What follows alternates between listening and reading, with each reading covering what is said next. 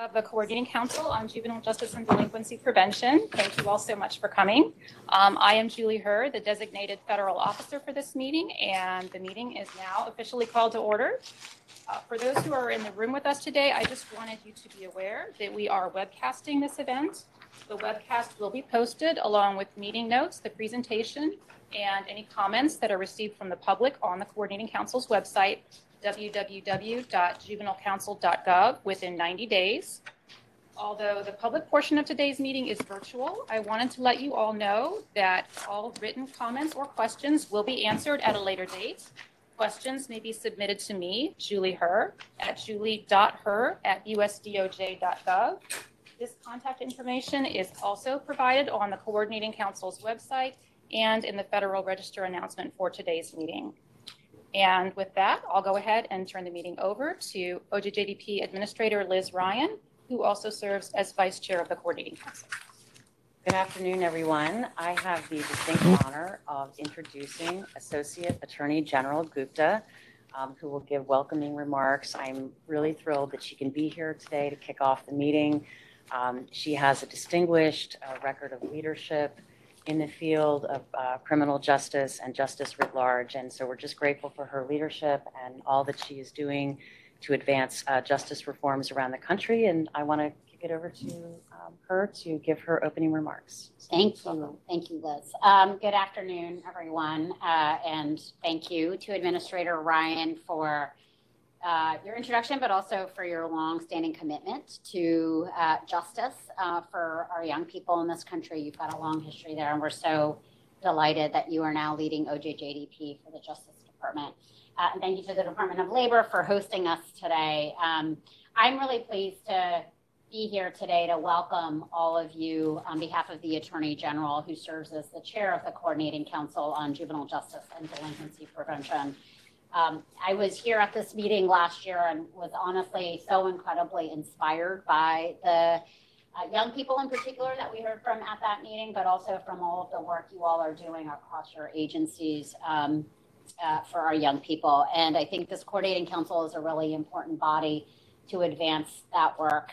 At the Justice Department, we recognize the significance of this council and the weight of its charge, which is overseeing the coordination of federal programs that serve our nation's youth, preventing and responding to delinquency, and creating opportunities that encourage young people to grow into responsible, contributing citizens in healthy and safe communities. And when I was at the meeting last year, we heard from a lot of young people who were talking to us about their own experiences, and several of you were at that meeting, I know. And it was last year in October, I guess, during Youth Justice Action Month, and I'm just glad to be here again with you today during Second Chance Month, and it feels particularly fitting for that reason. The meeting here, I think, is especially significant given today's main topic, Second Chance Month and the services and resources that justice-involved young people need when they leave incarceration and launch new lives in their communities. Each of the agencies and organizations that are really represented around this table and in the Coordinating Council play a key role in providing the resources and that young people need, and in ensuring that youth can actually take advantage of them during their reentry journey. As a prime example, the Labor Department's Reentry Employment Opportunities Program funds innovative, effective projects that help justice-involved youth improve their workforce outcomes through apprenticeships, mentorship, job placement, GED, preparation opportunities for restorative justice, programs to stem community violence, and so much more. And we all play a similarly vital role in offering real second chances to our young people who are transitioning out of the justice system and back into their communities. I remember just some of the insights that we had at the last meeting when there was a panel of these young people that I told you that we heard from who are directly impacted by the justice system, either that they themselves were directly impacted or they had family members directly impacted. And they took time to share their experiences and make recommendations to us. Several of the panelists actually stressed that young people need resources before they enter the system, and that when we are investing in our young people only that is almost too late. They spoke passionately about the impact of criminalization and incarceration on youth and families. They discussed how a lot of young people really struggle to find jobs and pay fines and fees because employers aren't interested in hiring someone with a juvenile record. And the Justice Department will have more to say on that particular topic very soon, which I'm very excited about. The panelists also spoke eloquently about the problem of mental health needs that are yet unmet. We've all been reading all of the media stories about some of the really unique mental health challenges that our young people are facing. It's been a particularly hard time, and we don't have the type of infrastructure that is adequate to meet them with these resources. And I know many of us are very hard at work on that. They also touched on the really heartbreaking topic of suicide and self-harm. And they discussed how suicide and self-harm or the harm, kind of physical harming family members are engaged in is really touching their lives far too often. And one panelist told us that no one cares if you're okay, just that you look okay. And so we did hear, I think, importantly and poignantly from those young people at that meeting. And I hope that the work that we do really demonstrates that we do care if young people are okay. And we need to make sure that our policies and practices actually reflect that care very tangibly as well. So throughout the course of today's discussions, and I'm sorry that I can't stay, although I've asked for a detailed readout from this meeting, I really encourage you to just keep these important insights at the top of our minds as we do policy work. Sometimes it's easy to kind of dehumanize or forget that our policies and the work that we do is really aimed at lifting up humans who are often at their most vulnerable, and young people certainly who are in need and leaving incarceration or have become entangled with the justice system are as vulnerable as anyone can possibly imagine. We are continuously trying to improve the juvenile justice system to really ensure that people are afforded the best opportunities for success once they leave, but also even if they haven't been in secure confinement, that they are able to seek out opportunities that can really set their lives on the right course. So thank you again for investing your time in today's important conversation and participating in the council. And I hope you all have a really great and productive meeting. So thank you. Thank you so much, Associate Attorney General Gupta, for taking time to share your remarks with us. We appreciate it very, very much.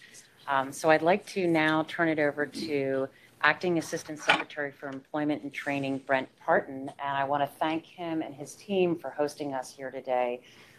It's really wonderful to work with partners who are working with us collectively. So thank you so much, and welcome. Sure, thank you. Welcome to the Department of Labor. It's exciting to have you all here. My understanding, this is the first time we've gathered outside of the Department of Justice. I think so. In a very, very Kind of long cool to time. be first. So excited to have you here. I probably was inside in one of those beautiful days of the year. But I want to say a huge thank you to just echo to our team here at the Department of Labor. And they're sitting on the outside, but Kim Matelli, Jen Kemp, Danny Lamar, and so many others, the Employment and Training Administration, who've been a part of our contributions to this really critical work. And I will say, to pick up on what the Associate Attorney General said, ensuring that we're centering this work on the young people that it's about. We have a broader workforce vision in the moment we're in that relates to how do we use the workforce investments we have to confront structural barriers to good jobs and opportunity and bring equity at the center of what we do. We are deeply focused on how we structure cross-sector public-private partnerships that make a good workforce development work.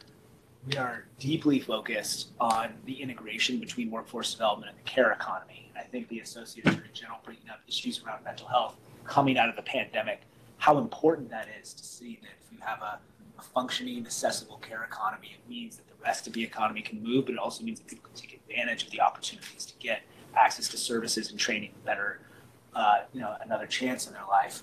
And then the last piece is to always be thinking about where the ball's going, the future of work, knowing that how we work in the industry sectors in particular are always evolving. How are we creating people to have a really strong foundational base and continue to adapt and evolve as the labor market, the economy evolves.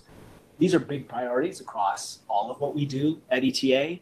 But when we think about particularly these young folks and when we think about youth in general, they're at the center of all of those pieces. And if you center a vision that has priorities for how you support partnerships, how you measure equity, how you think about integration of services.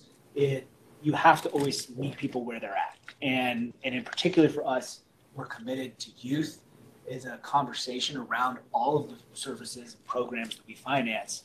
How are we actually building with them at the center? So that is why our agency just last year really initiated an effort which, we've been long advancing youth work within ETA, but to have a youth strategy called the Youth Employment Works, which is first off working within ETA and across our discretionary grants and programs and policy to orient them around those shared principles, to orient them around the idea of there should be a no wrong door youth workforce system in this country that has eluded us for so long. That for me, which is so exciting about today, is what the spirit of this council is about, given who's around this table, given the charge that we have, which is how do we build the wiring of a system for young people, whether they're justice involved, whether they're at risk, to be able to access services no matter which door they come in first. And then to also make sure what they receive on the other side is able to deliver really core guarantees that we are critical for what it means for a young person to be successful in our labor market, to get the supports they need. We're deeply focused on the idea within our youth strategy around ensuring that we're getting real commitments in partnership with industry and labor partners and community-based organizations that can provide experiences, paid work experiences for young people is another anchoring part of that vision. It's something that often goes underemphasized as a really hidden driver of inequity in our society based on who can have access. And I know you know deeply about this, Michael, who has access to the mentorship networks, the supports, the ability to see what they can be in these types of opportunities. Again, not what, depending on what door they walk in, but what are the types of experiences that we're working together to provide. In terms of what we want to do with that, I'll just continue to echo. We have obviously a significant funding that comes through our formula programs, through the Workforce Innovation Opportunity Act. Those are decisions that are made in many respects at the local level, but where we have strategic investments, where we can provide policy guidance, where we can do that jointly as a federal family in many cases to make sure that those locals are getting the support they need to advance best practices and use those resources creatively. That's something I want us to be thinking about as a council, which is it's not just what we say you can use your money on or what the policy is asking you to use your money on. How can we engage together that workforce system and make the best of those formula resources that flow into every community? And then we have our strategic investments, which I think is always an important thing to point out. And I just want to use 1 second to call out our growth opportunities grants, or GO grants, which are a part of our broader reentry portfolio, but are focused exactly as the Associate Attorney General said, going upstream.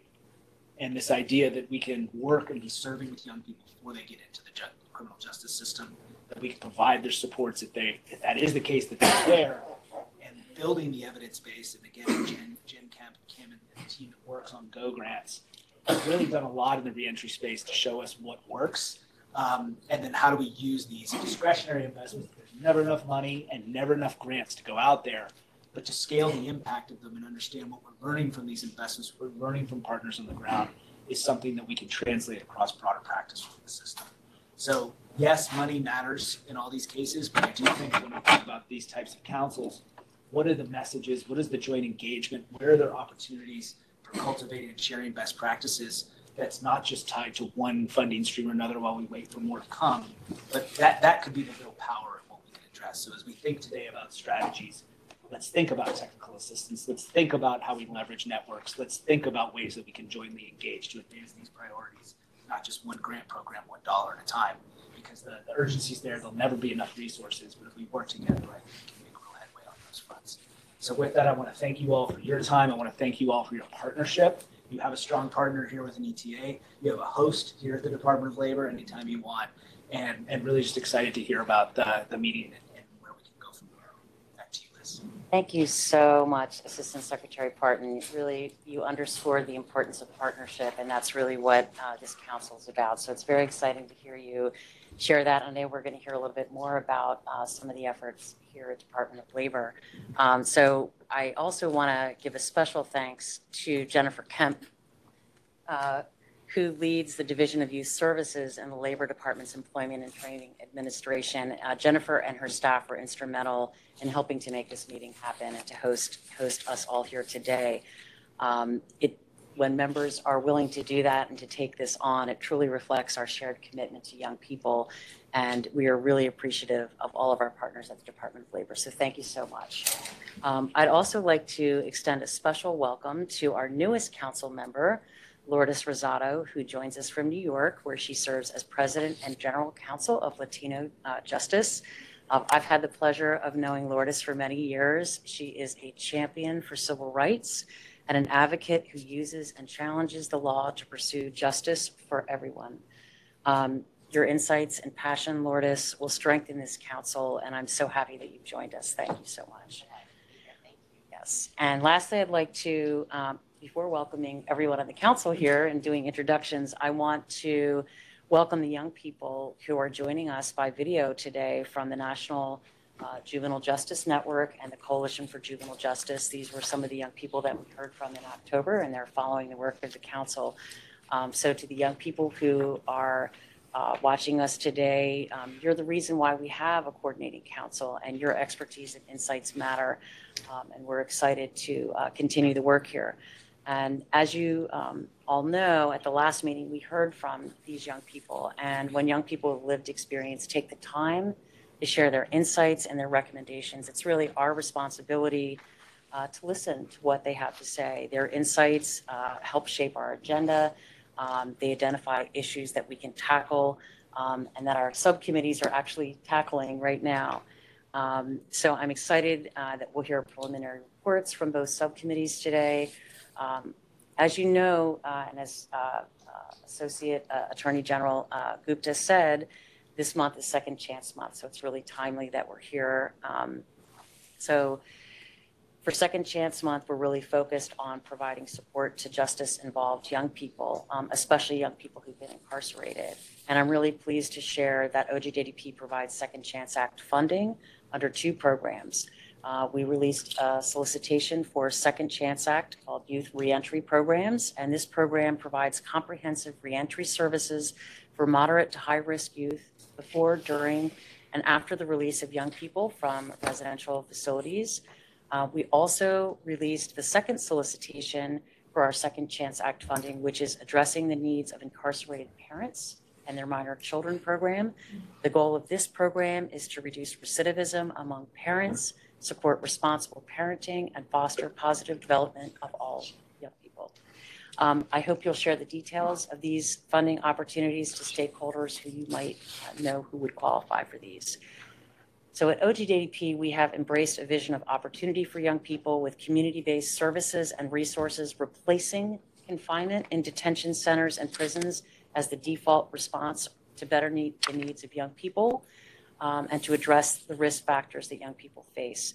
Our community-based alternatives to youth incarceration initiative supports the closure and repurposing of youth detention and correctional facilities and the expansion of services based in the community in order to both advance community safety and improve outcomes for young people. And so I'm really thrilled to announce today that the council's next meeting in September will take place in Houston so that we can visit an innovative, Judge Betancourt is here from Texas, so we're very excited to be in your home state.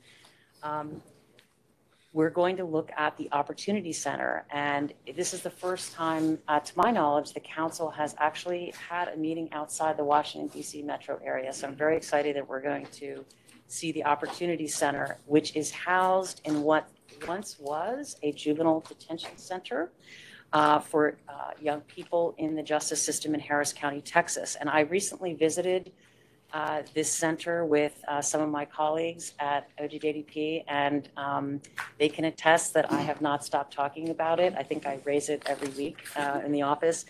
What's exciting about that project is that they're using blended funding streams. They have a long list of community-based services that are provided to young people, including educational services, financial literacy. I'm kind of looking at each of you who deals with these services for youth who are homeless, services for on mental health, services for food assistance, and the list goes on. The Harris County model exemplifies how young people and communities can benefit when disparate agencies actually come together with a focus on community-based services for young people. And so I'm obviously very excited about the center's work, and hope you will all, everyone on the council, you'll take the opportunity to join us so we can see this together and firsthand. So in a few minutes, we're going to hear from the presenters. We're going to tell us a little bit more about their agencies, organizations, what they're doing on second chances for young people. Lisa Johnson, oh, there you are. Okay. Lisa Johnson, who is the director of the National Institute for Working and Learning, will discuss the Department of Labor's Compass Rose Collaborative, which works with communities nationwide to improve education and employment outcomes for young people ages 18 to 24 who were involved in the justice system. And we're also going to hear from the U.S. Department of Agriculture, USDA, about programs that are helping to provide nutrition for low-income youth and to families that receive services in their home communities. The USDA's Child and Adult Care Food Program and Summer Food Program are in addition to the National School Lunch Program and the Supplemental Nutrition Assistance Program, which is better known as SNAP. OGJDP is preparing to send a letter to our stakeholders across the country with more information about the USDA programs that help ensure our youth and families get the nutrition they need each day. And this is especially important right now with the end of the federal COVID-19 public health emergency on May 11th, which means that many Americans will lose some benefits that they have received throughout the pandemic. So we want to make sure that justice-involved young people are aware of the services that USDA can provide. So I'll close briefly by mentioning some of our activities during Second Chance Month. OGJDP is partnering with our sister agencies at the Bureau of Justice Assistance and also the National Institute of Justice and other federal agencies like many of you to highlight the significant needs of young people reentering their communities and providing resources to help them succeed. So along with this council meeting, we're hosting webinars, youth-led podcasts, and panel discussions. We also offer a number of resources and funding opportunities that can be found on our website at ojp.ojp.gov. And I hope that today's meeting will help identify even more opportunities for partnership around these important issues. And I really look forward to this discussion. So with that, we will do introductions, and I will start to my left, the CEO of AmeriCorps. Good afternoon, everybody. Michael Smith, CEO of AmeriCorps, the federal agency for volunteering and service, which used to be called the Corporation for National and Community Service. Hi everyone, Shannon Hurlo, and I am with USDA, National Institute of Food and Agriculture, and I am the director of the Division of Youth and 4-H. Hi, good afternoon. I'm Deborah Smith with the U.S. Department of Education, and I'm in our Office of Elementary and Secondary Education, and I work on formula grants serving what we call special populations. Good afternoon. I am Judge Renee Diaz-Bettingford. I am part of the coordinating council, but I am also the support judge in the state of Texas, for the support in which I preside over all juvenile cases in my jurisdiction. Hi, Cheryl Davis from San Francisco, practitioner member, and I work for Mayor London Breed. I manage the Human Rights Commission as well as her Youth Jobs Program and the Juvenile Justice Reform for San Francisco. Hello, I'm Tip Kim-Peace, and I work for the Department of Defense. I work under Military, Community, and Family Policy in the Child Youth Advocacy. Good afternoon. My name is Adam Tierney. I'm a National Juvenile Coordinator with Immigration and Customs Enforcement. Hi, good afternoon. I'm Ingvild Olsen. I am the Director for the Center for Substance Abuse Treatment at SAMHSA, the Substance Abuse and Mental Health Services Administration. Hi, I'm Beth Connolly, and I'm the Assistant Director for Public Health at the Office of National Drug Control Policy. Hey everyone, I'm Sasha Sandberg Champion. I'm at the U.S. Department of Housing and Urban Development, where I'm Deputy General Counsel for Enforcement and Fair Housing. Aloha, I'm a practitioner from Hawaii, administrator of the Kawailoa Youth and Family Wellness Center in our juvenile system. Thank you. Hi everyone, as Liz mentioned, my name is Lourdes Rosado. I am President NGC of Latino Justice. We used to be the Puerto Rican Legal Defense and Education Fund, and we do a lot of work around civil rights, including in criminal and juvenile justice. Hello everyone, my name is Miranda Lynch Smith. I'm at the Department of Health and Human Services. I'm the senior official for our Office of the Assistant Secretary for Planning and Evaluation, and also the Deputy Assistant Secretary for Human Services Policy. Lots of title there. We are the Secretary's main advisor on youth issues, children in poverty, behavioral health in the dorm. Okay, great. So now we'll hear from Lisa Johnson. Thank you so much, Lisa, for joining us today and providing a presentation. So you have the floor. Thank you, Vice Chair Ryan, and thank you, Assistant Secretary Parton and Jen Kemp, for the special invitation to be here with you all today. And as my slides are coming up, I will talk a little bit about what brings me here today. Thank you. And 23 years ago, when I was 9, I was here in this building, one floor down, when then Secretary Alexis Herman announced the Youth Opportunity Movement and the Youth Opportunity Grants. And since that day, I have been addicted to doing right by youth and surrounding myself with others around me like you that care about young people and that want to do the best that we can and to treat them the way that they should be treated and to be afforded the opportunities that many of us have had. Ray Bramucci at that time was Assistant Secretary, and I won't forget his words. He pulled up a chair, there were 100 of us, and he said, "If not you, who? And if not now, when?" And those words have stuck with me, so I feel very reflective today and to be really honored to be here to speak on behalf of the young people. All right, and the slides are working, so that's even a bonus too. FHI 360, Family Health International, is a nonprofit organization located here in the district, as you can see, and we care. There are 4,000 of us around the world in 56 countries that care about humanity and locally led solutions. Here in the United States, we focus mainly in education, workforce, and health, and we serve as an intermediary for workforce and justice programs.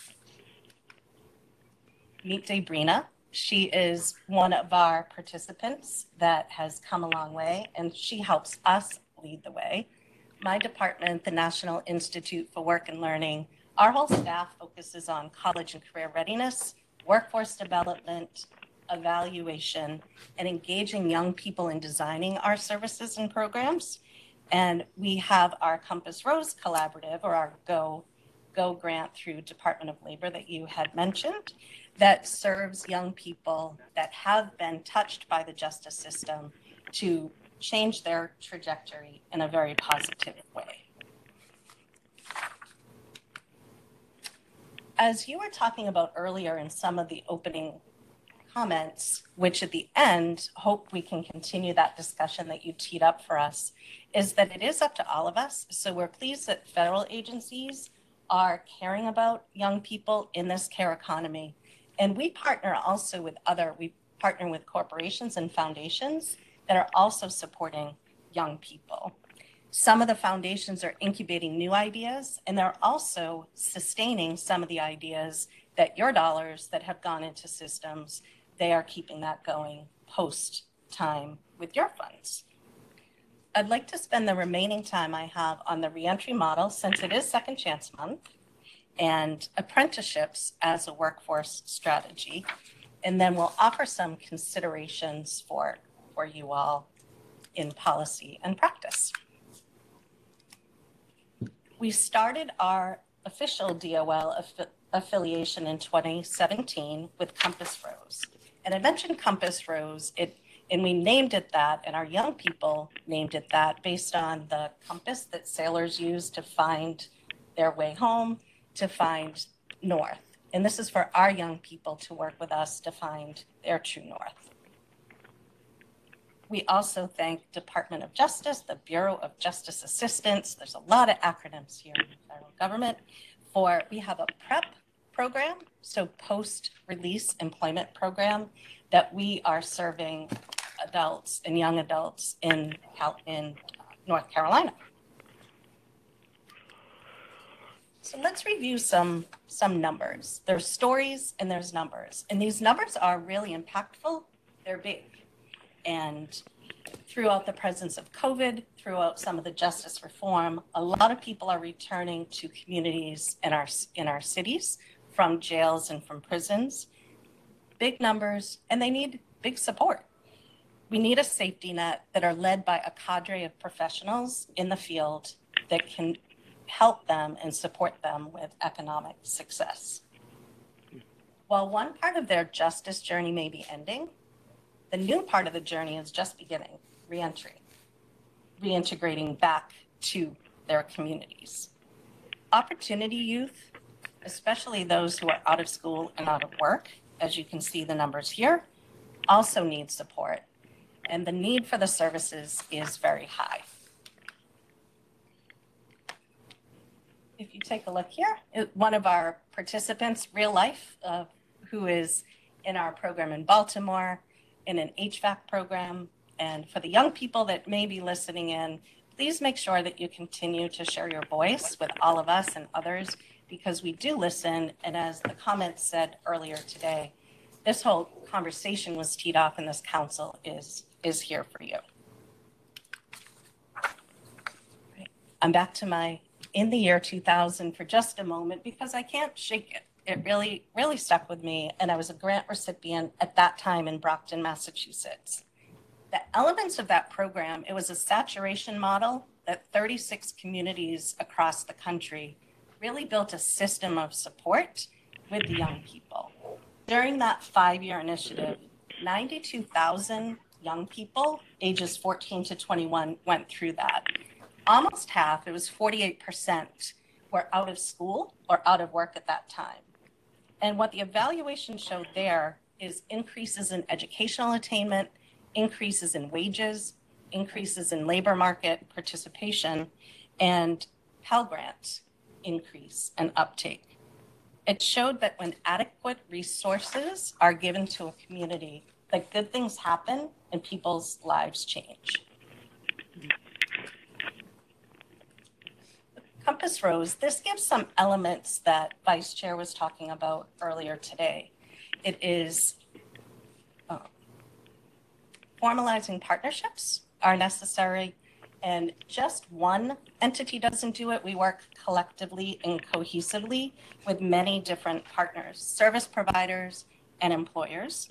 And it's a human-centered design approach that we use, as well as this ecosystem that nobody can do it alone, and it does take an ecosystem to get there. Our providers offer clothing closets, they seek donations for food, they offer bus passes, and the like, the essentials that people need. A few more numbers. In Compass Rose, this is for our first 2 grantees, and we overachieved, which is always the goal, is to make more than the goal set out. But what you can see here is the numbers speak for themselves. And when you look at something like a 2% reincarceration rate, it shows that your programs are working, and it shows that with that extra time and attention and supportive services, positive things happen, and the negative things, it diminishes the possibility of returning to lockup, which is everybody's goal. We work in 4 different areas intentionally. We look for large urban, small urban, rural, and tribal nations so that we are one country, and we make sure that everybody across the country is served in this way. And we learn a lot. We learn a lot from the differences, and we learn a lot from the similarities there. In infusing culture, and I think about our friend from Hawaii, we have a project there. They're in Hawaii. On my campus. Yeah, so it's really exciting to think about how young people take a look and an introspectiveness of themselves, and that they're connected with others, and they start by that sense of community, and that sense of community is also giving out to others and making it much more positive. And let's not forget, data for decision making is something that we use as well. And we were really pleased and continue to be with Bureau of Indian Affairs and the Department of Interior and what they are focusing on with their young people and wraparound services and the whole child models. We were able to work on an initiative that is called Tawahi, meaning family. And Tawahi was given out to different tribes that were able to create their own solutions for their own people. Why not best give to communities to figure out what the community need is? And we've created some issue briefs that are available, and there are a lot of lessons learned there through our evaluation and our evaluation team that put together these issue briefs and documentation. We can share those as well. There are a lot of resources out there, and all of you are providing resources which the field does take and use. And we learn from the current resources and practices, and we know that there is power in sharing and lifting youth voices, which is what we include in our reentry programs. Young Adult Leadership Council. This is really a bedrock component of the work that we do. So making sure that we hear from young people and the voices of them. It is made up from participants across the different geographies.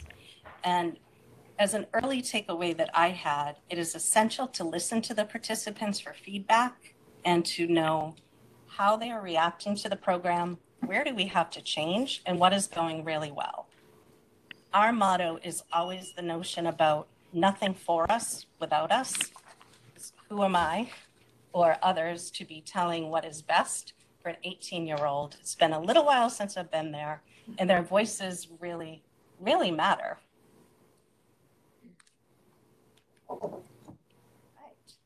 So 20 years ago, the youth development practitioner became an actual occupation. It is a mouthful, it is a lot, but what we have done is, at that time, DOL invested in staff. They invested in professional development for that whole cadre that I was talking about of the 36 communities. That there were thousands of people trained in practices and in how do you collect the data, how do you document your successes to tell the story, and how do you serve young people. So what we did is we took that and we registered an apprenticeship. So happy to say we have a registered apprenticeship, which takes a little bit of time to go through, and we're glad that we did it. And we're also here to help others get started in that vein.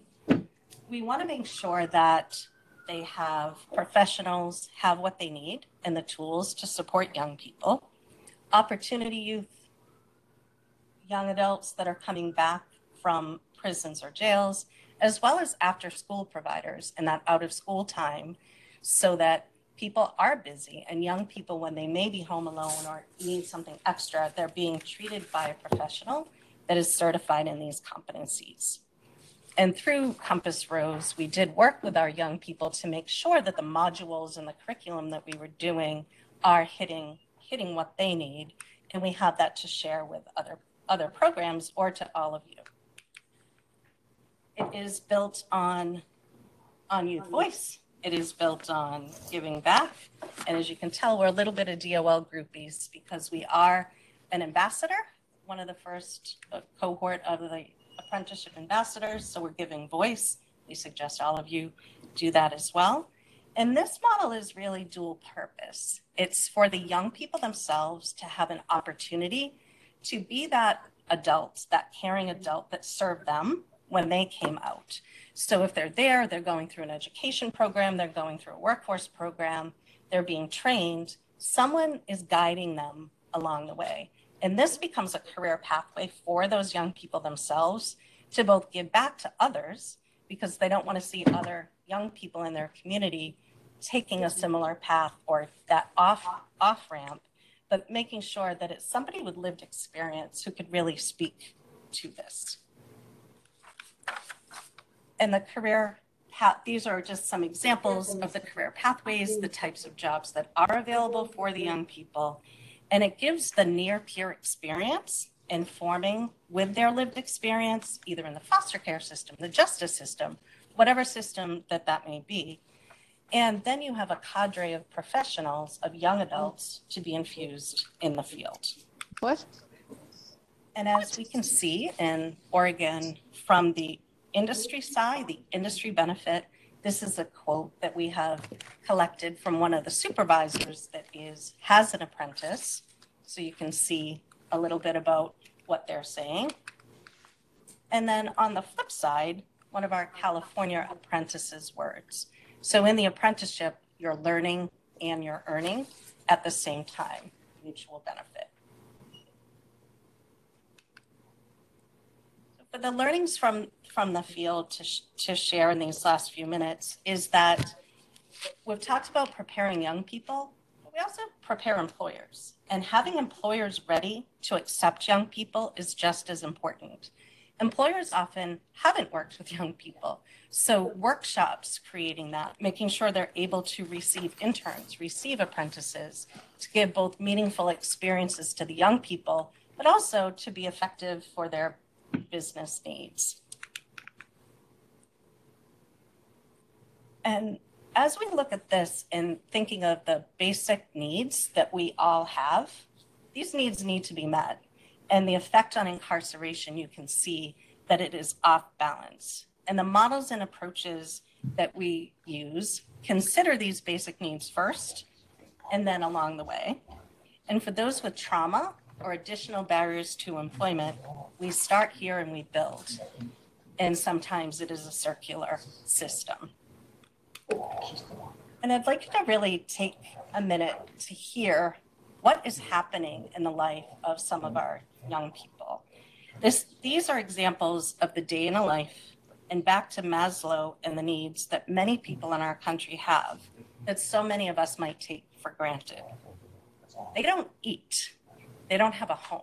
Right. So how can they learn and how can they earn unless we start there?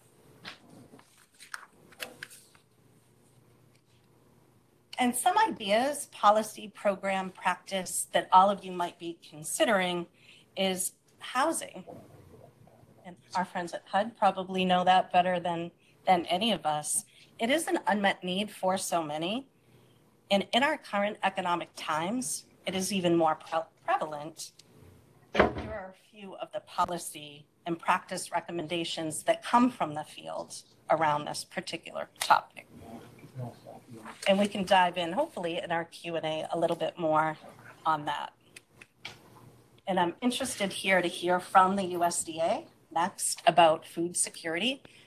We see food security as an equity issue and a recommendation for our services, and allow food purchases to be part of some of the programs is just a simple fix to be able to feed young people in your programs. The field has a variety of services and supports and resources that are already out there. You do not have to reinvent the wheel. Caseworkers and counselors are using them and sharing them more broadly and give a structure and a space for youth. And through COVID, the hybrid approaches have really helped to offer more access, in some cases to young people, to be both in person and virtual. And I mentioned this a little bit, but as far as employing employers in this work and training professionals in the field, this is a critical piece to reentry and something that is pretty easy to do, either self-paced online. There are many modules out there. There are modules that have been created. We talked a lot about mental health, and there is healing practice and trauma-informed care. So some of what we've all put together and we share is this approach and receiving somebody who has experienced trauma, and what can that look like and how can we make those relationships stronger.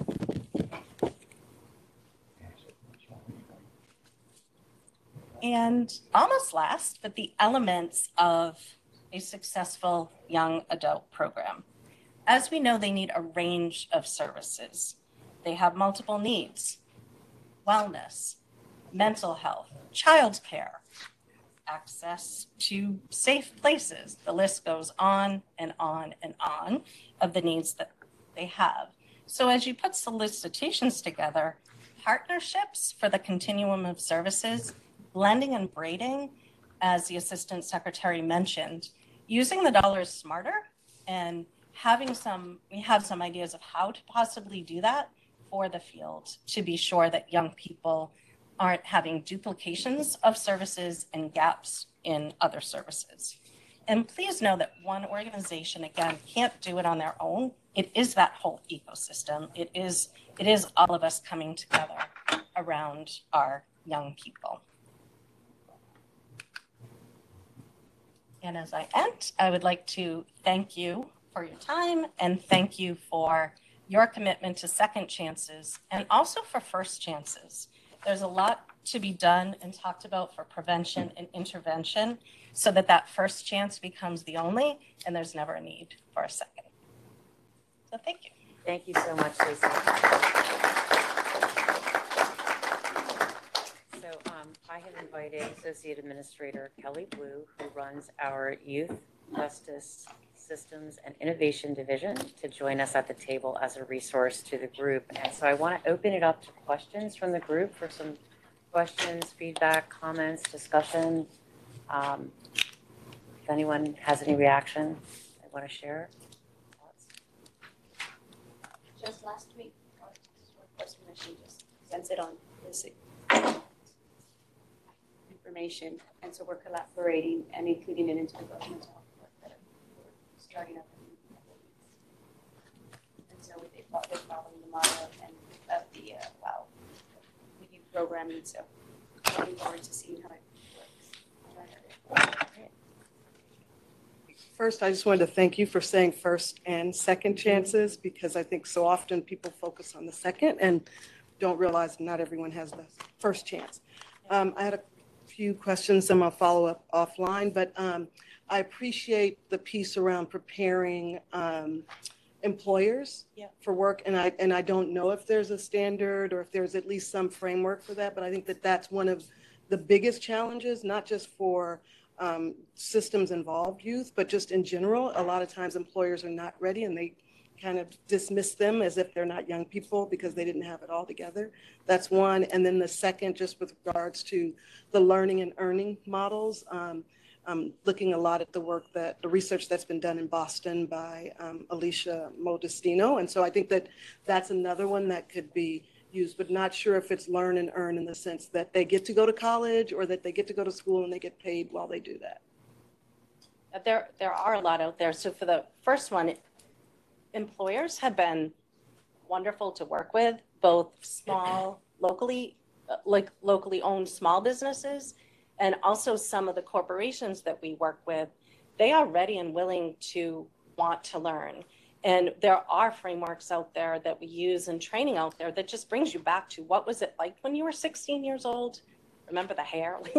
So just thinking about what was that like and what are the approaches and how do you have to be open to learning and listening and making those connections, which both make, and we do items as far as remote internships or in-person internships, making sure that there is an agreement in place from both the employer side and the young. So there are a lot of frameworks that we could definitely share with you on that to make it a real experience. And one of those is also following them even after they're, let's say, for example, in our program is once they're out of the system, is even following them as they're going into adulthood and making sure that they're keeping up with skills and employment and so forth. And it's that Their care. exactly, it's that connection because Very vital. exactly a lot of the systems end at age 18 or they end when you get a job. So having that transitional person that can support around that holistic way there's a lot of research and again frameworks out there we could share. Well, could I just, one more thing, just to that point about following. In San Francisco, we try to make sure that the employers think about being a letter of recommendation or building social capital. So is that something that is embedded? Because we don't want it to be one and done, because the resume, often they need to talk to references or recommendations. Yeah, we've created a whole cadre of your social capital, your social network. Something like 70% of the jobs you get because you know somebody, your neighbor tells you, your parent tells somebody in your social network does know somebody and those connections there. So there are ways to show that, and there's training for young people in that, which also builds their self-esteem, boosts their self-confidence, and it's a network like yourselves that people can come and feel comfortable in and to learn from.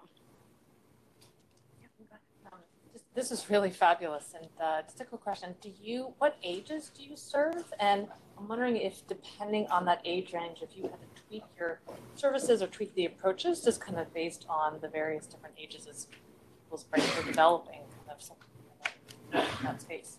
Yes. So yes, we have to tweak. The core is similar, but our particular department does middle school through about age 30, and then over, depending on the need. Our company works in early childcare as well, but I can't speak as much about that. But we do tweak, we do work and customize based on if it's a teacher, if it is a guidance counselor, if it's an employer, if it's a parent. So what is that environment? Is it hybrid?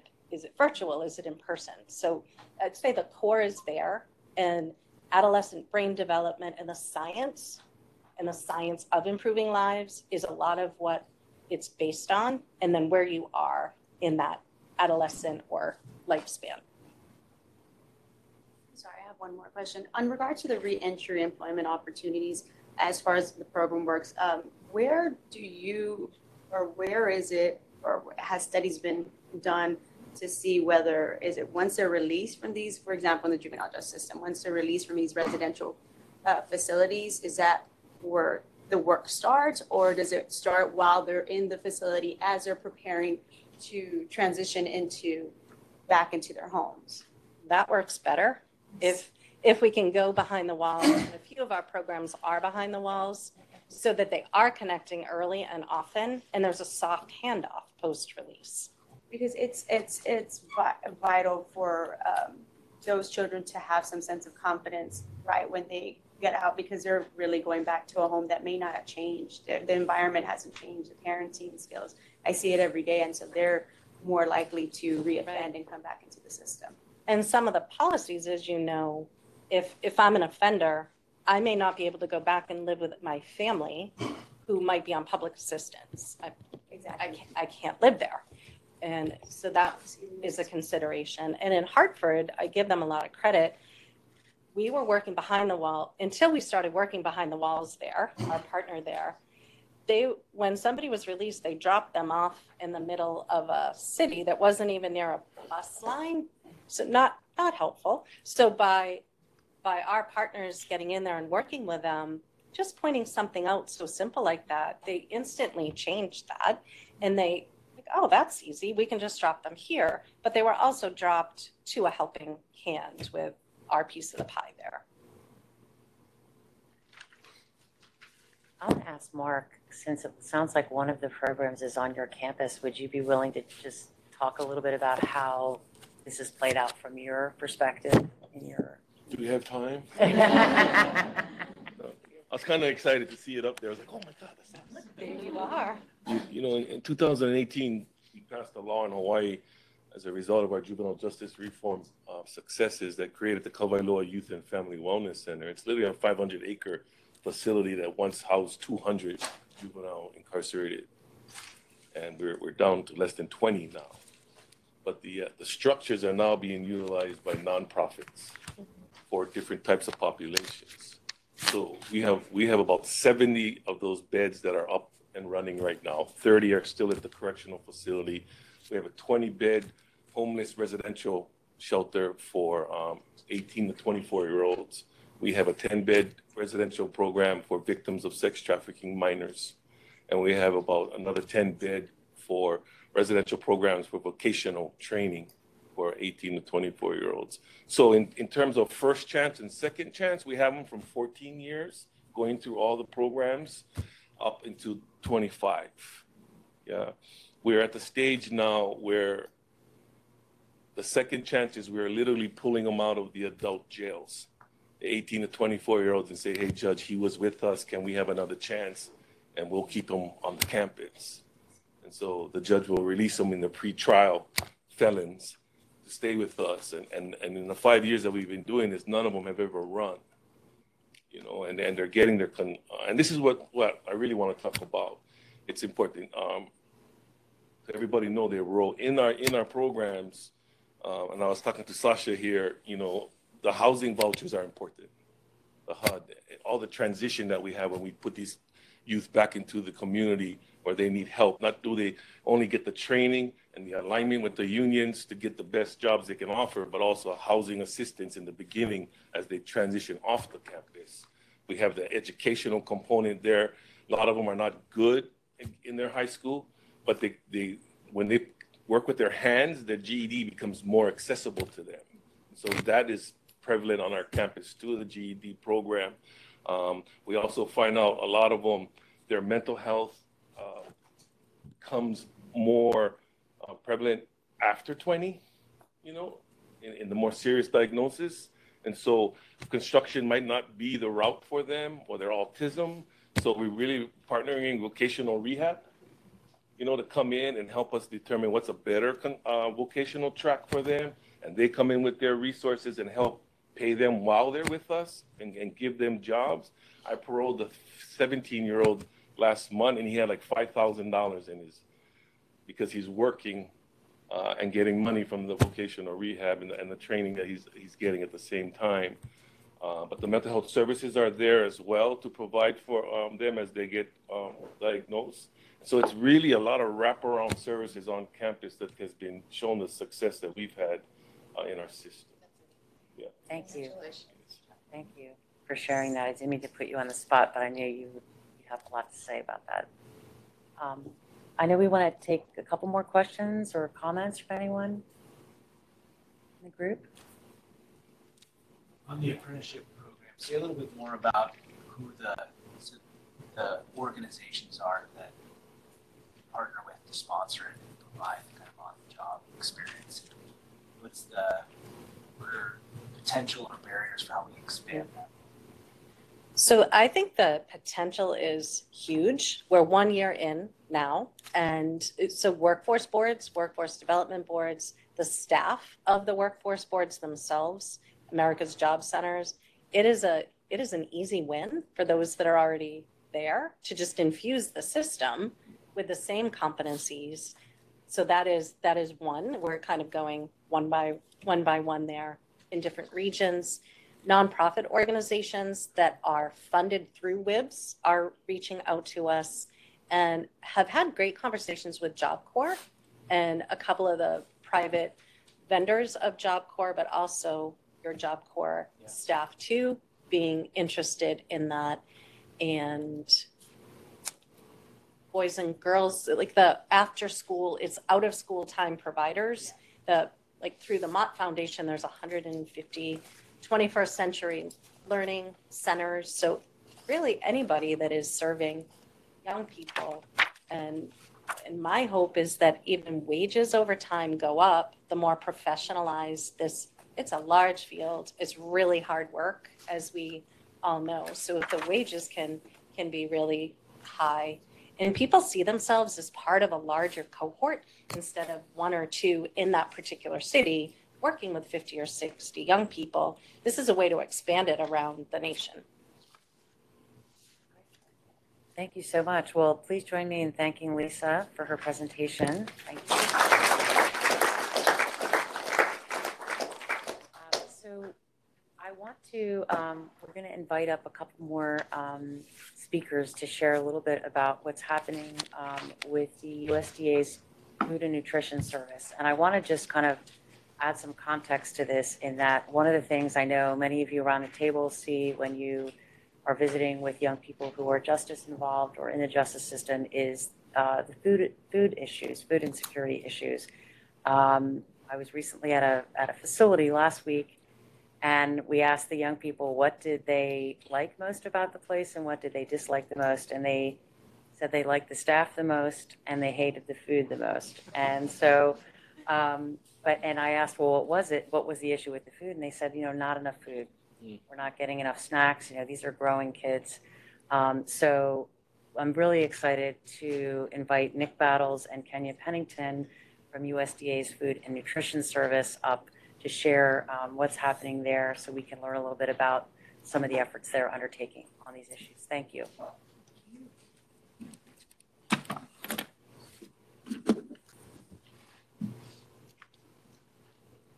While that gets set up, I'm Kenny Pennington. I'm a program analyst with the U.S. Department of Agriculture Food and Nutrition Service. This is Nick Battles. He is a Bill Emerson National Hunger Fellow with us for a few weeks. And we focus on the child nutrition programs, and specifically the child and adult care food program, and then the summer food service food program. And we are so thankful to you all in the council for giving us the opportunity to speak with you all about programs we are so passionate about.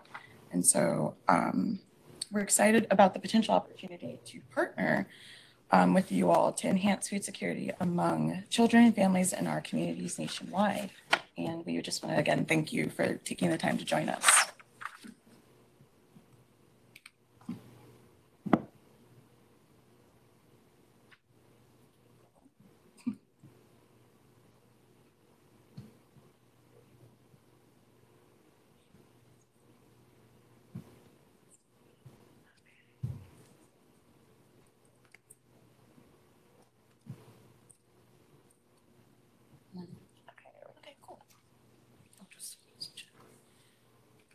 Well, hello, everyone. Thanks, Kenya, so much for the introduction. Again, I'm a Bill Emerson National Hunger Fellow with USDA FNS until about the end of July. So I'm so thrilled to be here with you all today. Lisa, you hit the nail on the head when you brought up Maslow's hierarchy of needs. We're going to touch upon really just how vital food is to folks, especially young people. So you can see here that things we'll be covering over the next 20 minutes. First and foremost being the Child and Adult Care Food Program, followed by the Summer Food Service Program. We will then, before we close, provide a closer look at some of the changes, as Vice Chair Ryan alluded to, coming to child nutrition programs, as well as Supplemental Nutrition Assistance Program, or SNAP. We'll, of course, leave some time for questions as we all dive into discussion. So without further ado, I'll give an overview of the Child and Adult Care Food Program, otherwise known as CACFP, so you have a bit more context about the various populations it serves. All right, so what is the CACFP? Well, it's a federally funded, state-administered program. When I say state-administered, that's typically the Department of Education or the Department of Health in a state administering CACFP. They provide aid to those places that you see listed here, a variety of settings in child care centers, adult daycare homes, emergency shelters, things of that nature. And it really provides children with a very important access to nutrition. Close to 4.7 million children every single day receive meals and snacks through CACFP. That's in addition to about 140,000 adults in non-residential adult daycare centers also receiving meals and snacks at those places. Of course, it's important to note that these meals and snacks must meet USDA nutrition standards to be reimbursable. And then the standards themselves do differ based on the age of the infants, children, or adults participating in the care.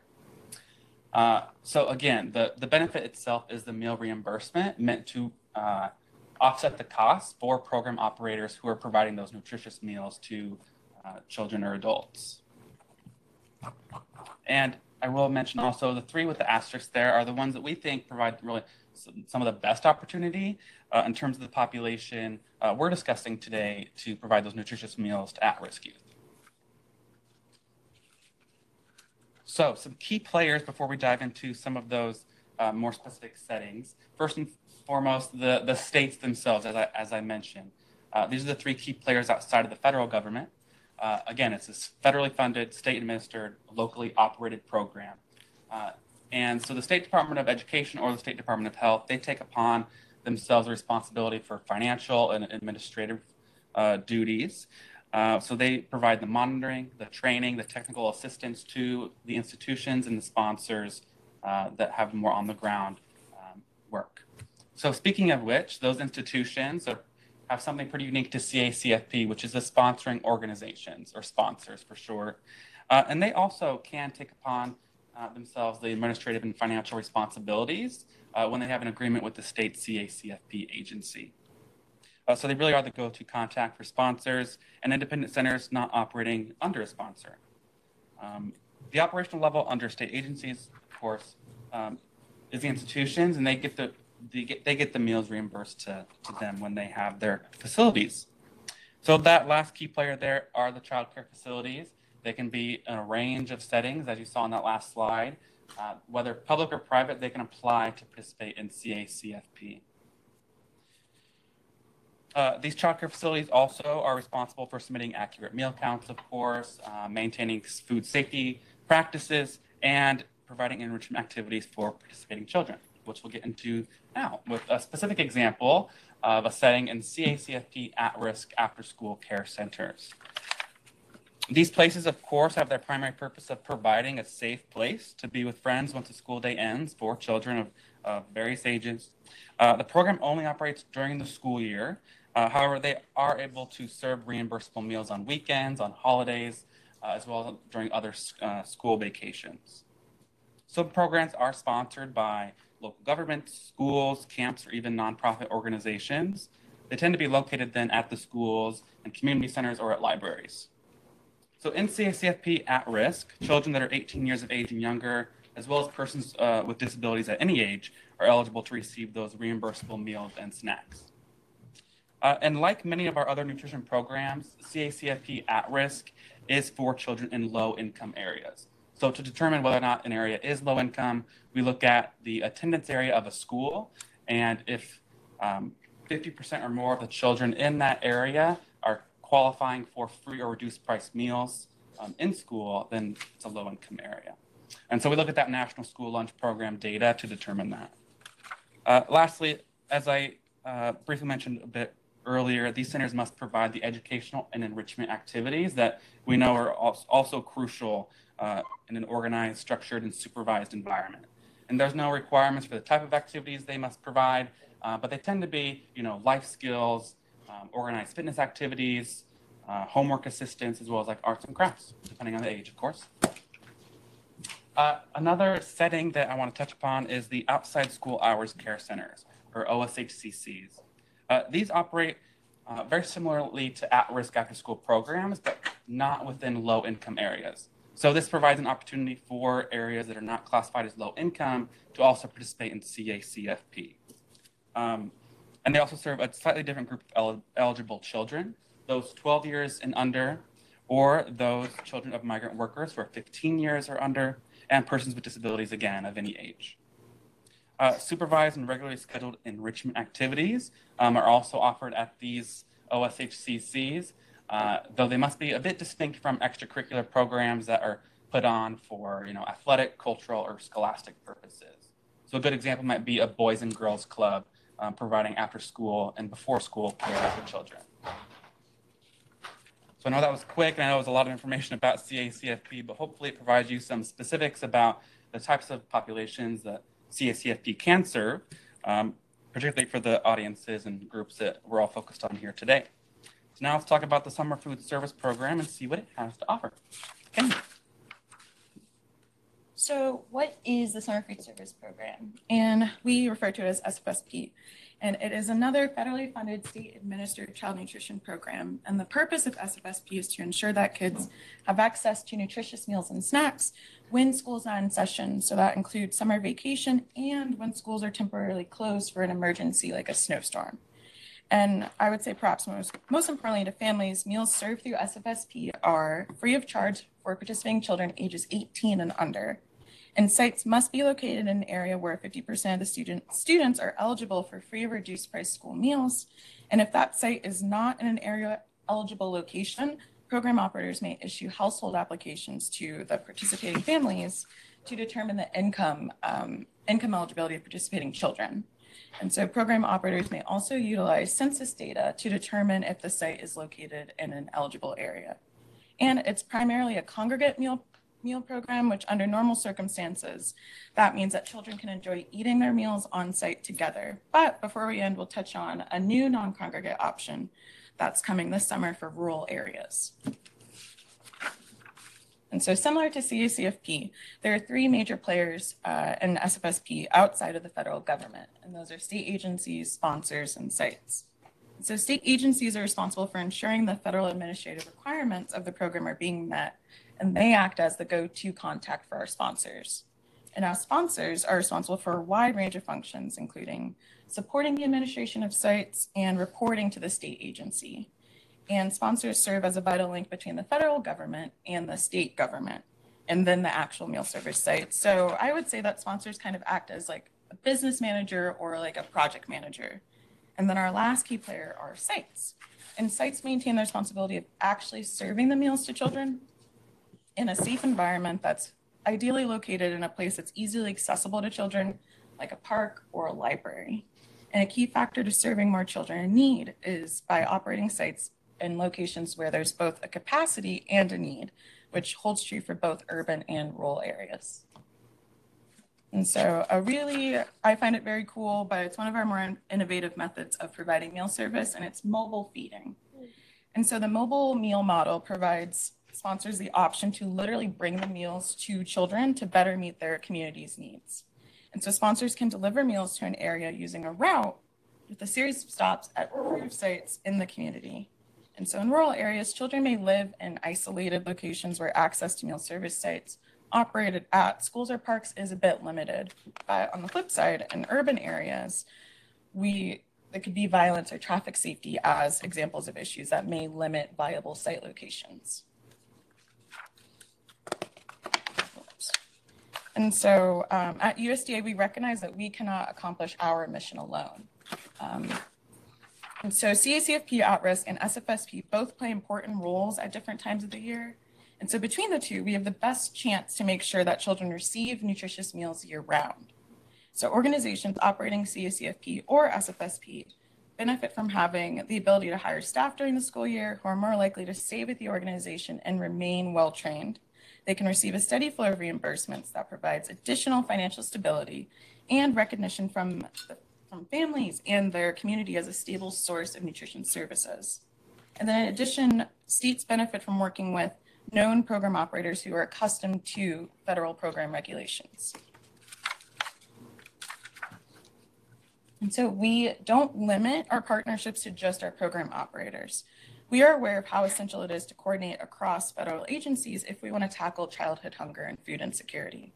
The partnerships listed here depict a non-exhaustive list of some of our recent collaborations. For example, we currently have partnerships with HHS's Administration for Children and Families and their Office of Head Start. So USDA staff also participate in the Early Childhood Federal Partners Work Group.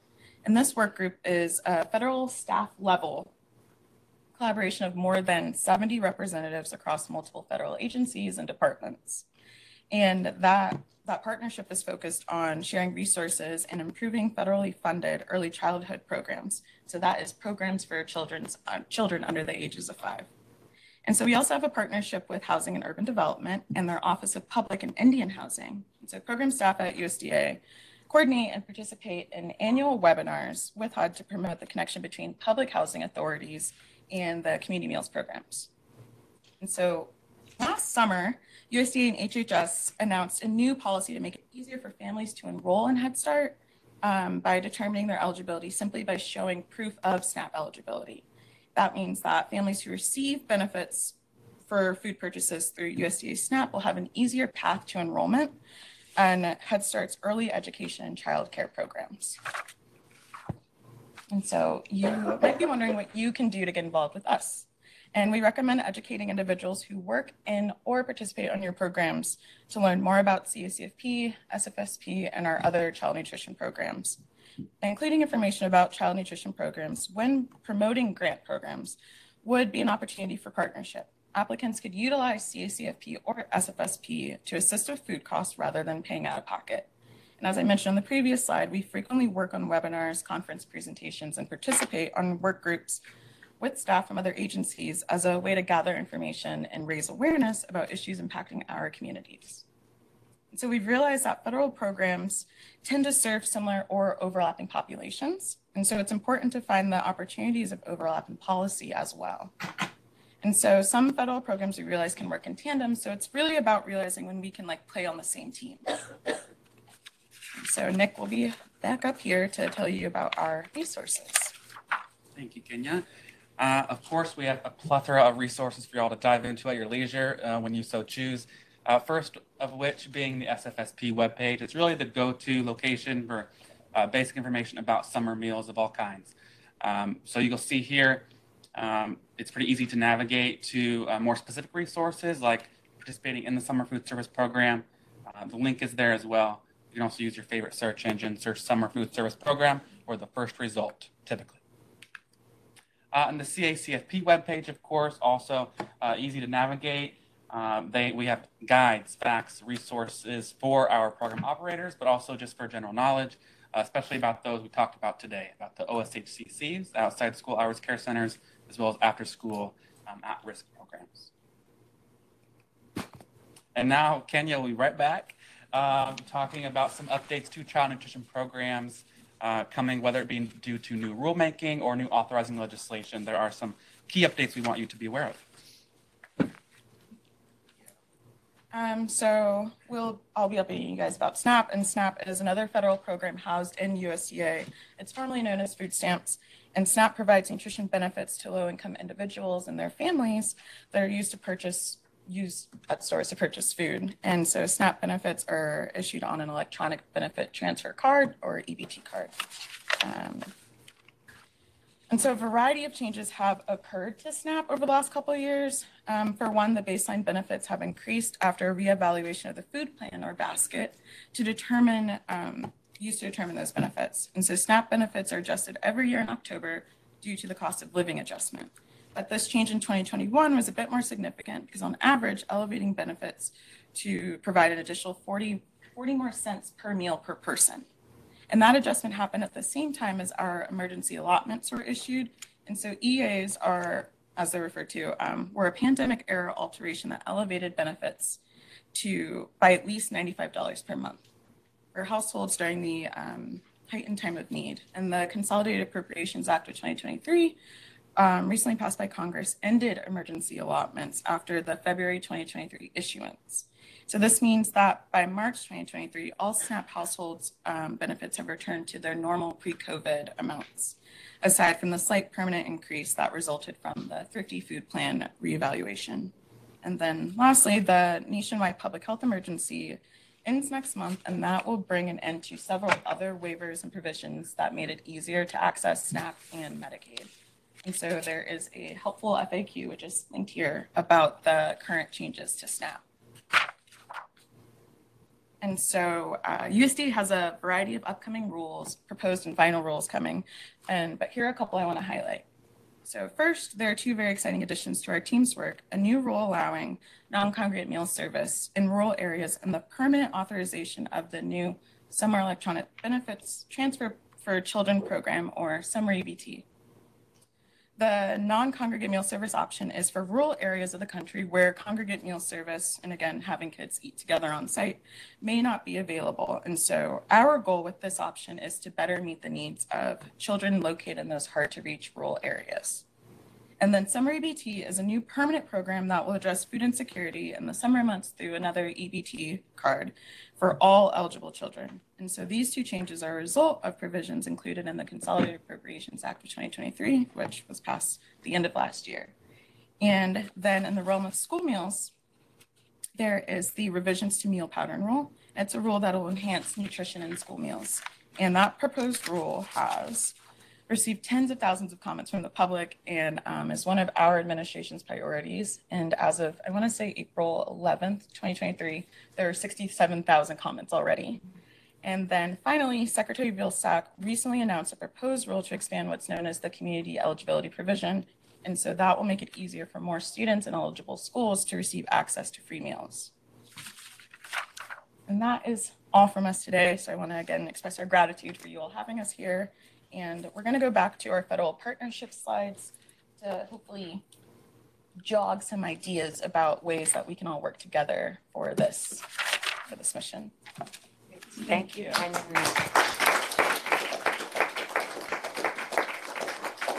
like to open it up again for questions, comments. Lourdes? Yeah, I have a two-part question. Let's but it's hear related, it. I promise. Outside of SNAP, are any of the programs or all the programs that you talked about available to residents in Puerto Rico and the territories? Yes. They are. All Great. of them. That is really great because my second question is, because as you know, SNAP is not available to people in the territories by act of Congress. They have NAP, which has like lower maximum income eligibility and lower benefits, which means fewer families get less benefits in Puerto Rico, for example, than they would here. And I was just curious if USDA or any federal agency has done any studies about how that disparity contributes to food insecurity in places like Puerto Rico. That's a really good question. I want to. If you want to get back. Yeah, I will get back That to would you. be great. Because this is obviously something that advocates like my agency are advocating for SNAP to be, to be provided to residents in the territory. So would be interested in hearing and seeing, how, if there's any research around that. Yeah, I believe there is some research, but we'll have to get back to you with additional information on that. But you're totally correct. The SNAP. It's different, right? It's not even, not at all. Thank you. This is my branch chief, Alice, by the way. She's here. It's very helpful to hear that all these other programs are available in Puerto Rico and the other territories. I appreciate USDA stepping up and making sure that the programs are available where to hopefully fill in some of the gap that SNAP leaves there. Yeah, in terms of some of our outlying locations like Hawaii, I will also just add, so the reimbursements in these programs are all steady, except that we actually do offer slightly higher reimbursements where the food costs are higher, like in Hawaii and Alaska. So we do try to take some of that into account. Great. Other questions? Hey, thank you for the presentation and great graphics, by the way. Good job, USDA.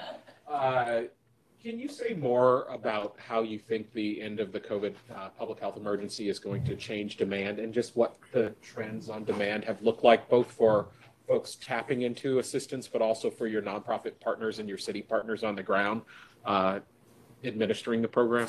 I can speak about CACFP and summer is that during the pandemic or the heavier parts of the pandemic, our participation went almost doubled. So we went from, I want to say it was close to 2.7 meals in 2019, 2 million meals per summer. And then during the pandemic, so fiscal year 20 and 21 and 22, it went up to just shy of 5 million. So the demand definitely increased, but I also think that our series of waivers and flexibilities that we provided helped make our programs easier to access. And so I cannot speak to SNAP. I don't know if Alice, if you want to come there, but I haven't worked on SNAP in a while, but I do know that one of the things that Kenya mentioned was those emergency allotments that we're giving all households that maximum SNAP monthly allotment benefit, as opposed to under normal rules where they would only be eligible for the amount in which their income falls and what other options their state has taken in terms of, because SNAP is also state administered. As some of you might know, some SNAP state agencies take different options like felony bans, for example, which I feel like might be relevant to this group.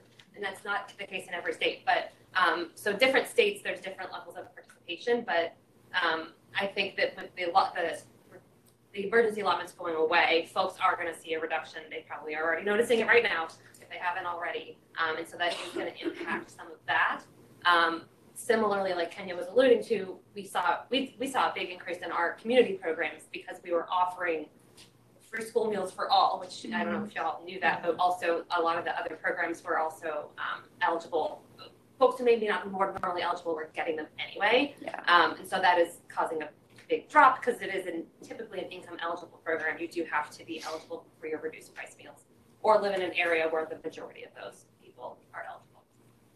So in that spirit or along that line, I think the thing that I'm most concerned with is the changes after, right? Like the flexibility that was in place before. And if some of those things are going to go away, for instance, the ability to just pick up meals and leave, that was a huge impact on communities. I would also say the ability for programs to really kind of work with other organizations to like prepare the food and not be just only the city vendor that nobody was eating the food because it was so bad.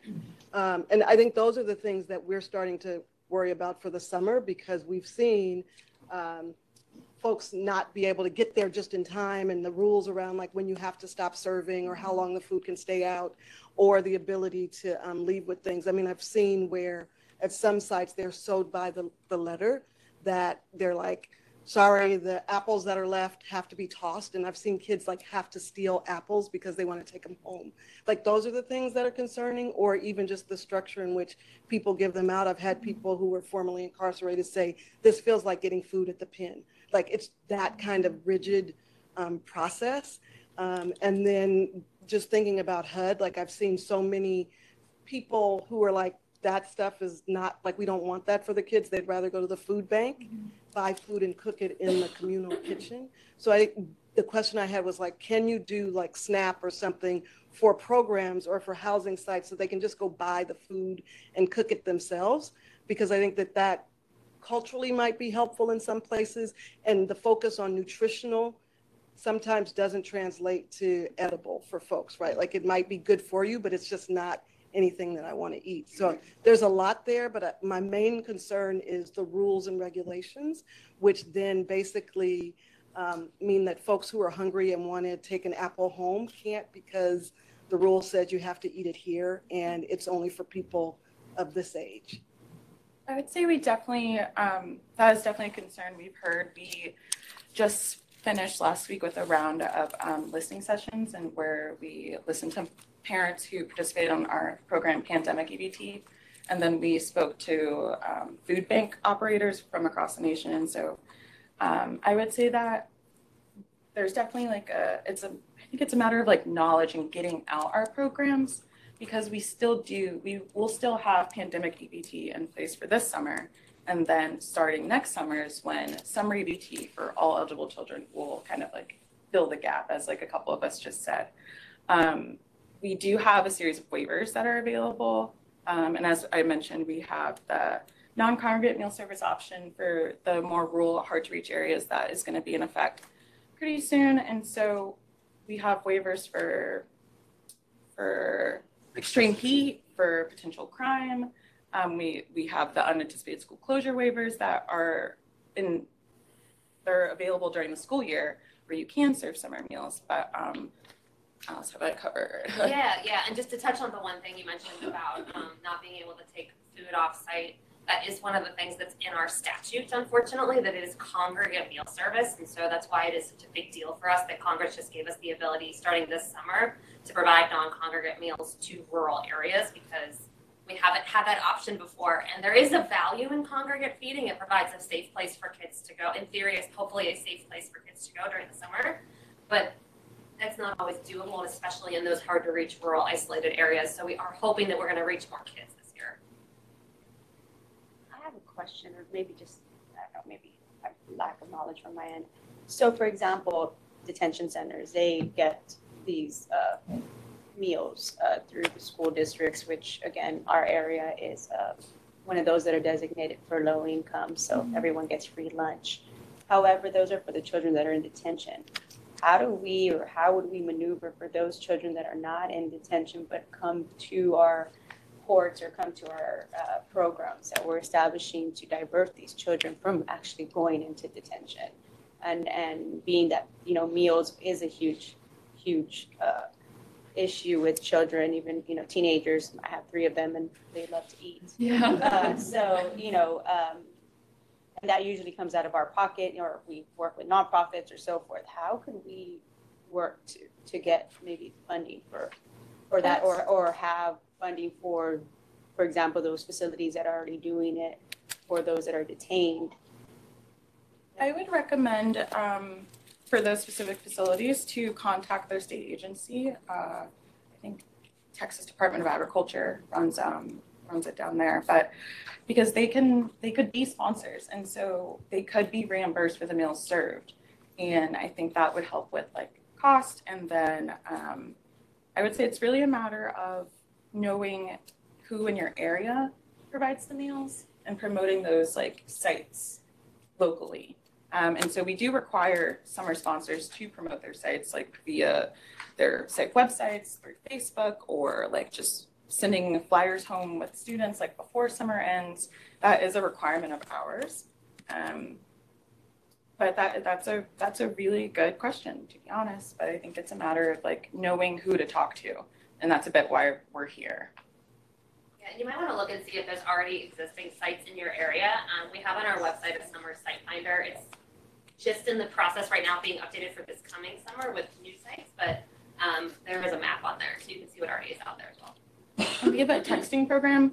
Actually, the summer site finder, you can, I don't have the number on me right now, but there's a number on our site, and you can just text it keywords like summer or verano in Spanish, or meals near me, and it will tell you the meal sites located near you. And then we also have a mapping tool on the summer site too, to show you where meals are being provided and when they're being provided and the days of operation on our website. That'll go live May 4th next month, and it's something that's updated and refreshed every week during the summer as USDA approves those sites.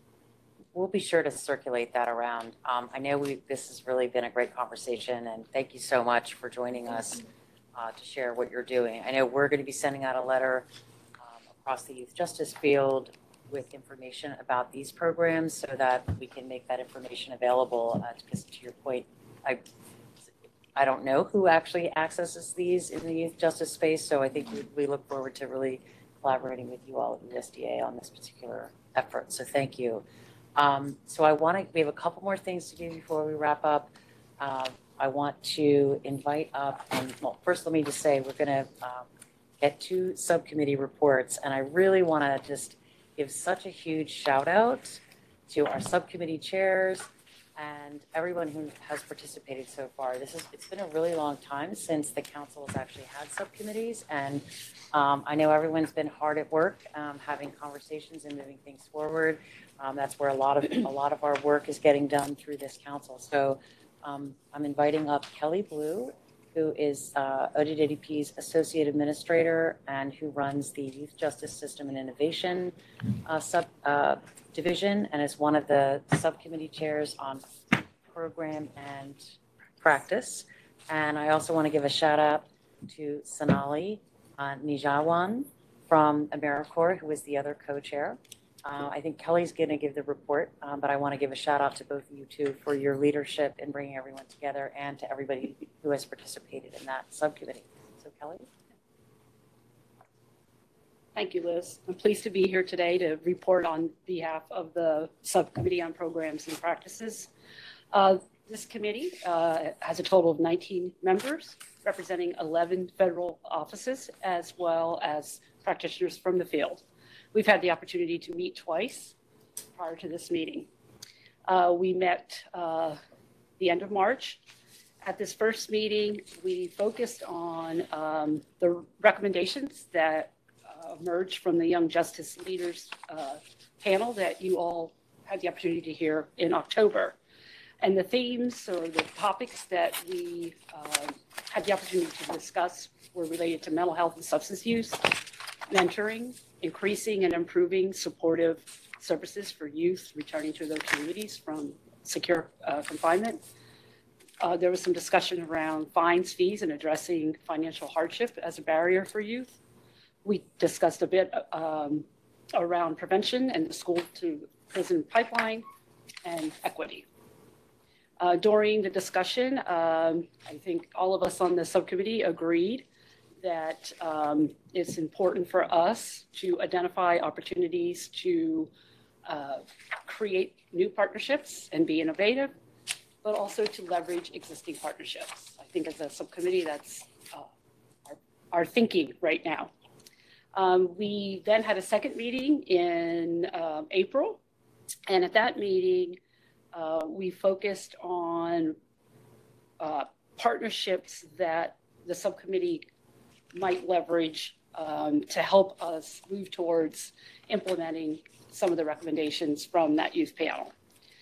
We had the opportunity to hear from the U.S. Department of Health and Human Services Office of Assistant Secretary for Planning and Evaluation, otherwise known as ASPE, and so much easier to say.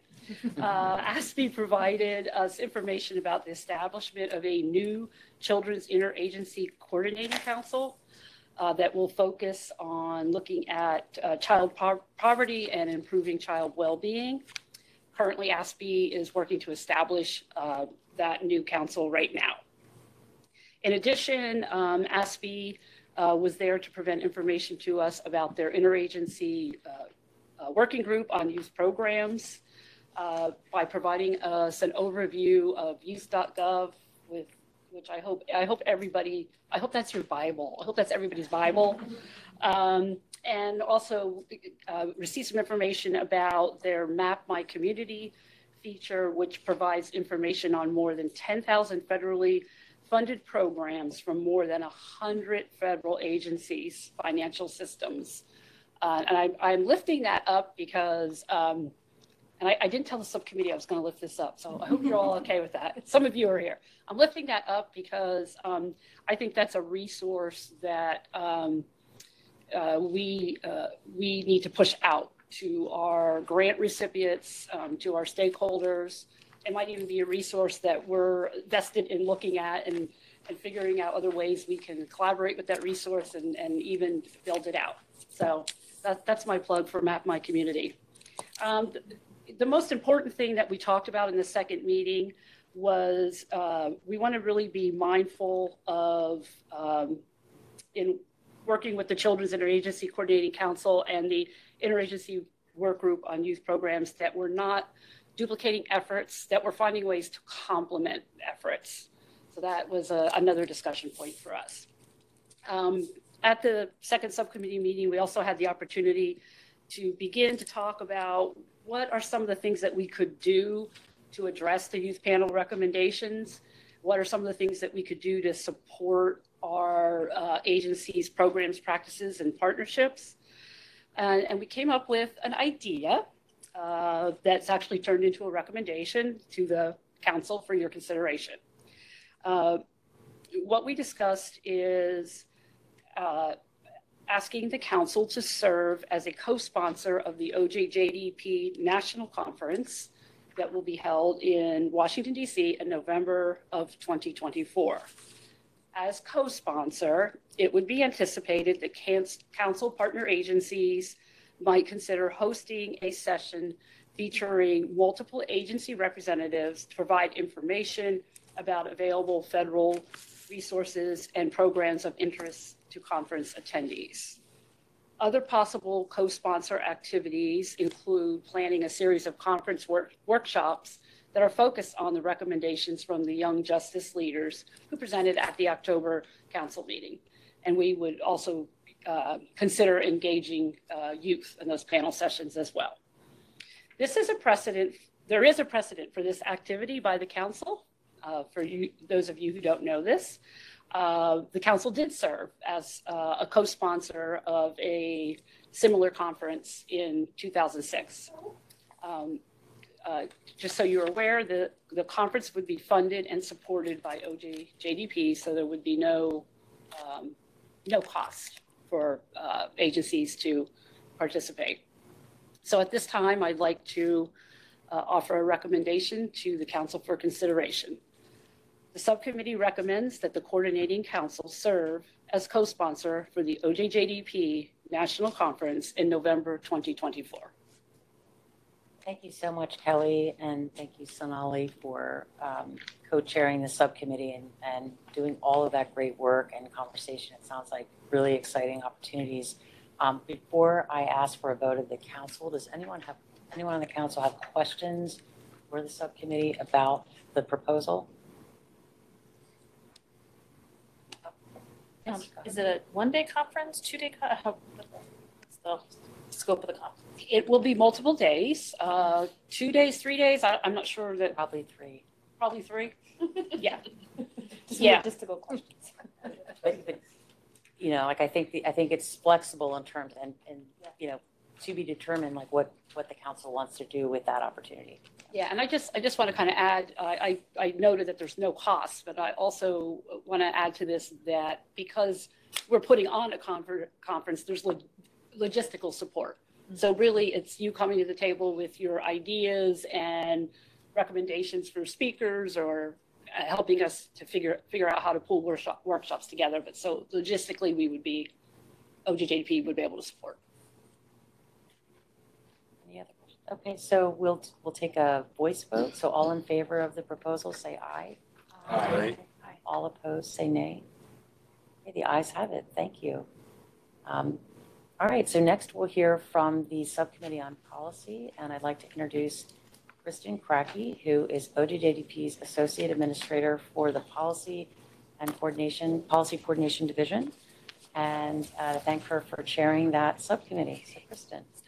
Thank you, Administrator Ryan. Good afternoon, everyone. I'm happy to be here to address the council today. The Policy Subcommittee had the opportunity to convene once on April 5th. The committee currently includes a total of 8 members representing 5 federal agencies, as well as practitioner members from the field. The purpose of the committee at this point is to identify and explore policy opportunities that would benefit from interagency coordination to more effectively serve our youth. Policy for the purposes of this subcommittee is being defined broadly to include legislative and regulatory actions, federal policy found in program instructions and guidances impacting practice. So the subcommittee began at the first meeting to identify areas of policy action currently under or already underway or planned over the coming year in each of the federal agencies. And the committee members shared out some of those activities. It was good to hear today from the colleagues at USDA about some additional regulatory changes underway. We also reviewed and focused on topics discussed at the October meeting, that particularly including the recommendations made by the youth.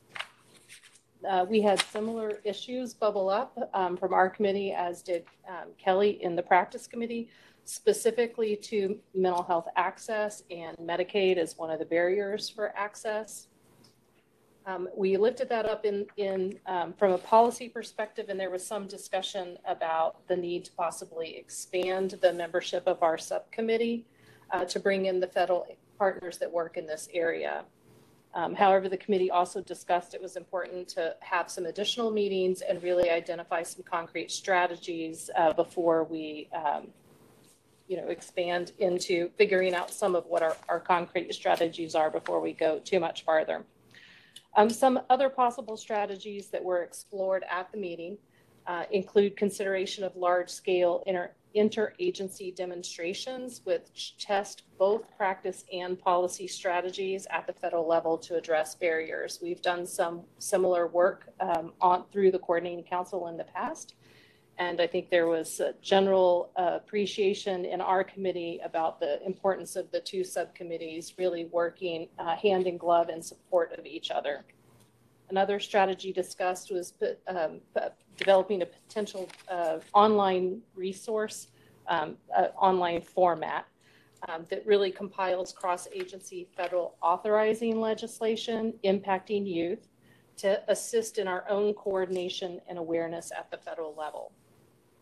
And then lastly, there was a proposal to consider looking at just development of common language or a resource outlining cross-agency definitional differences used in federal youth programming and policy. And just to give some illustration of that, congregate care, youth in out-of-home placement, community-based services sometimes includes out-of-home placement. Like, we use all of these words differently across our federal departments.